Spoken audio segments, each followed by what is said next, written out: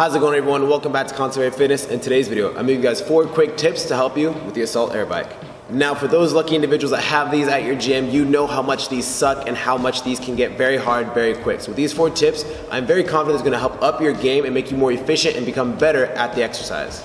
Tip number 1 is a very simple one, and that is adjusting the seat height to the correct height for you. So when we're pressing down on those pedals, we'll make sure that our leg does not get to the locked out position and does not stay in a very excessively bent position. When we press all the way down on that pedal, we'll make sure that our knee still stays slightly bent. This will allow you to still apply a lot of force, but without putting too much pressure on your knee.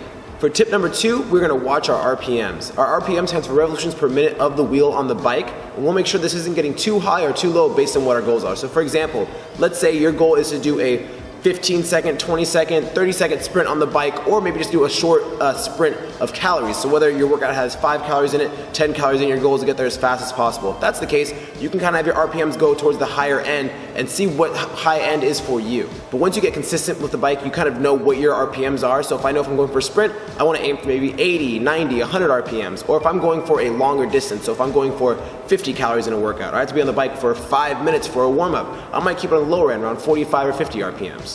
So the next few times you're on the bike, pay attention to what your RPMs are at and see what's a slow, a moderate, and a fast pace for you individually.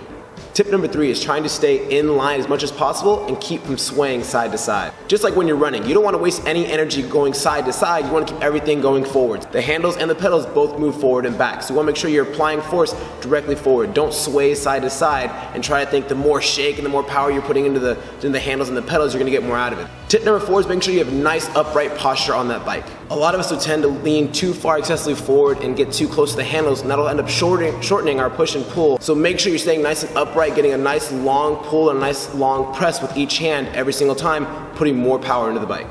Alright guys, those are my 4 quick tips for the assault bike. If you like this video, make sure to hit the like button. If you have any questions or comments, make sure to leave them down below. Subscribe for plenty more videos, and we'll see you guys next time.